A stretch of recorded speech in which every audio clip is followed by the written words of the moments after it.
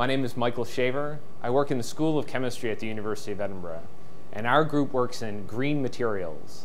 Now, these green materials aren't green plastic bottles or green lawn chairs, but rather materials that are environmentally and financially sustainable and predominantly derived from renewable resources.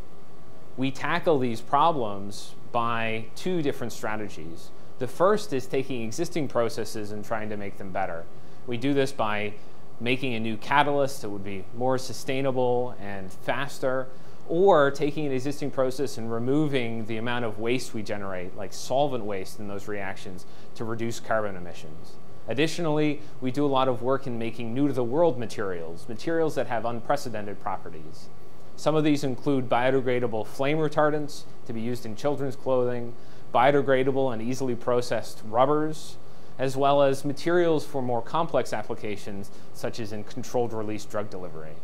In all, we use a lot of the tools that are in a chemistry lab to make these new materials, characterize them well, and then bring them into the public domain.